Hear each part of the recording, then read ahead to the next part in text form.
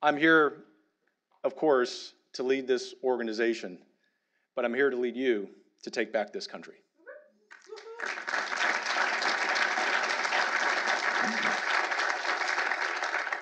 And I know you have a whole bunch of questions about what he's like. Why is it him? What has he been doing? We will have time to do that because you see, as a Southerner, I like to get to know people. And I was asked during the interview process, Kevin, if you're selected to be the next president of Heritage, are you going to bring your people?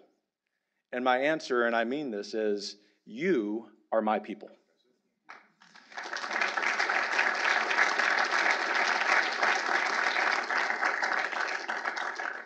Because you see, I tried 13 years to get my family back to Texas, which is our adopted home state. And some of you are thinking, why would you move from Texas up here? All kidding aside, it's because I see this as providence. And I don't mean that to imply that I'm more important than anyone else. It's providence that this great institution, we are an institution before we're an organization, is the single most influential entity in reminding Americans about self-governance. And there is no other institution that has the ability uniquely to remind the current regime, and I use that word purposefully, they are authoritarians, to get back in their box and stay there.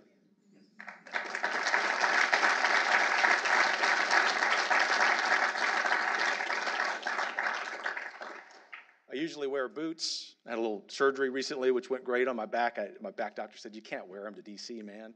But I like to use them sometimes, but with a smile on my face. And I learned that to be very serious when in 8th grade, I was just a few miles from here at Washington Irving Middle School in Springfield. I grew up in a working class family in Louisiana. The oil bust split us apart, literally. And I got into a debate with my civics teacher. Now, he was a good man, but he was also very left of center. Of course, today, he's probably on our side. And I learned, while you're in 8th grade and you're a guy, you might be a little passionate and not as respectful as I was expected to be in my family. He said, Mr. Roberts, it isn't that your ideas are wrong necessarily. It's that they don't have evidence.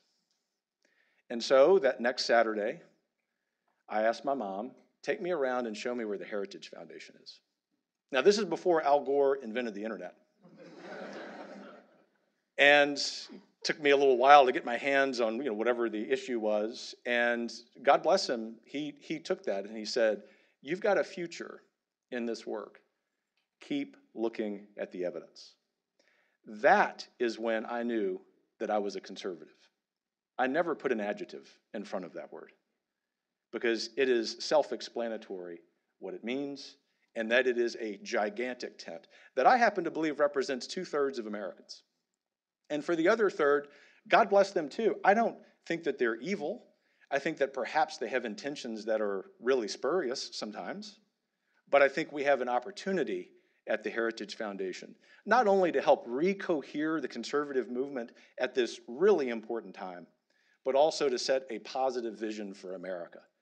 That's why I'm here. That's why my wife, Michelle, who I think is tuning in via live stream, and our 4 kids would uproot ourselves from Texas and move up here, which we'll do in January.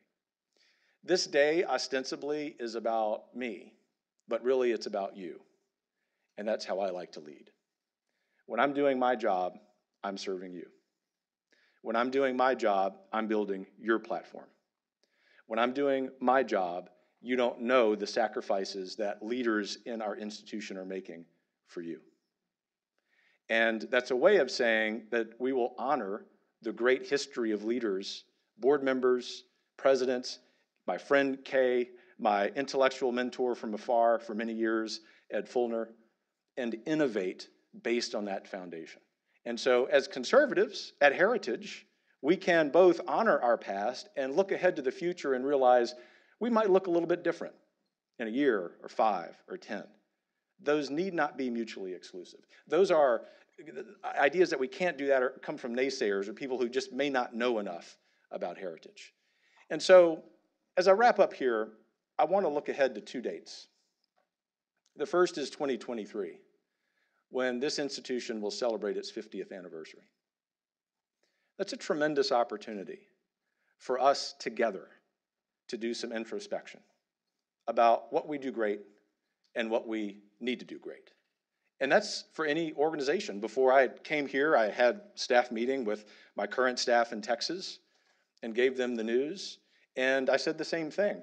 I'm not perfect. You'll learn that quickly. And so we're going to do this together. And any organization, any company in these moments of transition would have the opportunity and ought to, if they're worth a grain of salt, actually do that introspection. We're going to do that together, and we're going to honor the service of Kay and Ed and anyone who's ever been in leadership roles or board roles here. That need not be an awkward conversation to set forward.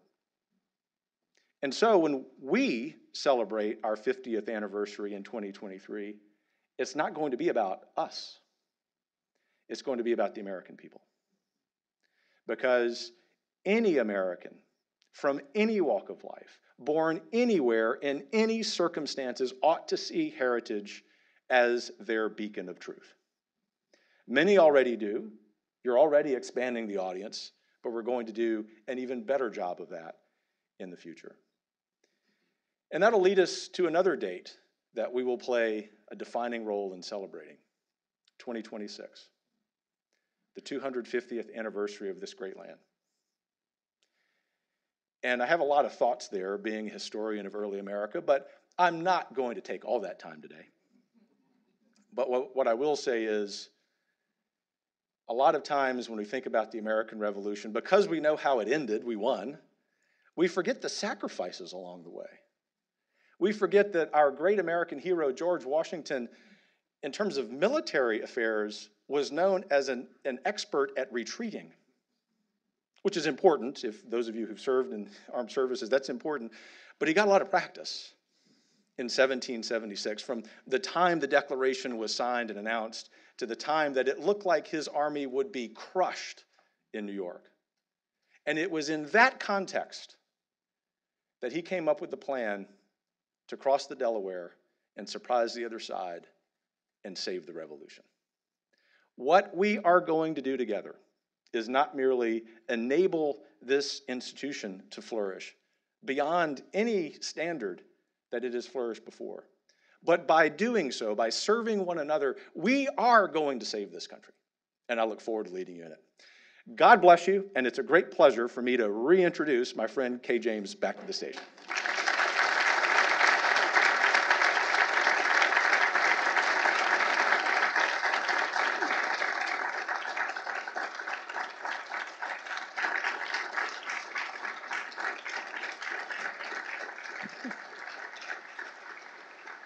More than one of you has asked me, how do you feel about today? And the answer to that is relieved. Thankfully, I was allowed to be a part of the process. I read so many resumes. I talked to so many people. And I made a promise to you that I would do my job and do it well, and that I would have my one little vote go for someone that I thought would keep the legacy going, who understood the culture of heritage, who was as committed as each and every one of you is to our great nation. And boy, the night that the decision was made, and then today when the vote was taken, it was a great day for heritage, for the conservative movement, and for our country. Kevin, thank you so much for stepping up to the plate and deciding to take on this great and important work. I said very early on that heritage was a masterpiece and yet a work in progress. And it is still today. While we have accomplished much together, there is so much more that needs to be done. I can't think of anyone in America better to take on that challenge than you. I am so grateful to you for stepping up.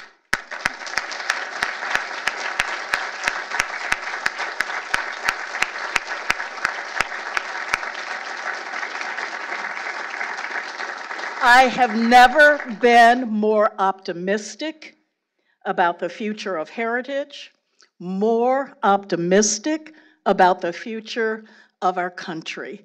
And it's all because of you and the incredible work that you do each and every day, and for the leadership that you now have stepping up to lead us, all of us, into the future.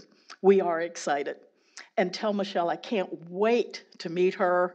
I may have met her once, I think, but to get to know her better and to welcome her to Washington. So with that, I want you all to have the opportunity to spend some time, a little bit of time with Kevin. We're going to have a reception up on the rooftop. We're going to take a couple of pictures here. So if we could ask you to go ahead up to the roof, and we will join you there momentarily after a few pictures. So please, thank you for being here this morning. And are you as excited as I am?